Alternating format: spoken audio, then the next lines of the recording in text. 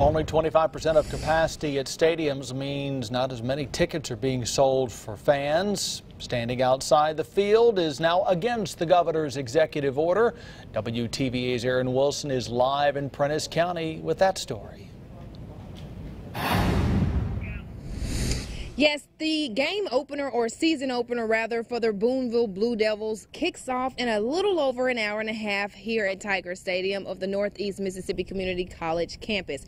Now, there are some changes which may be expected. One of those changes is right behind me. As you can see, this roping for the concession stand.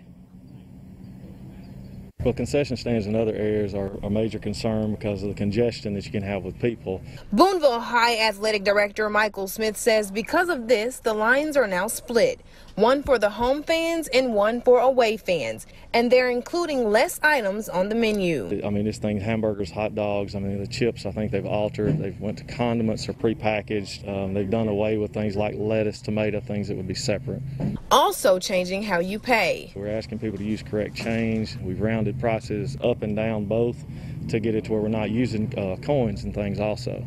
He says although some changes may not be ideal, he is hoping that all fans are understanding. Just be appreciative that these kids are going to get an opportunity to play, and as adults we need to be respectful of that and do everything we can to make sure that those kids are safe and that we continue to provide an atmosphere where they can continue to play.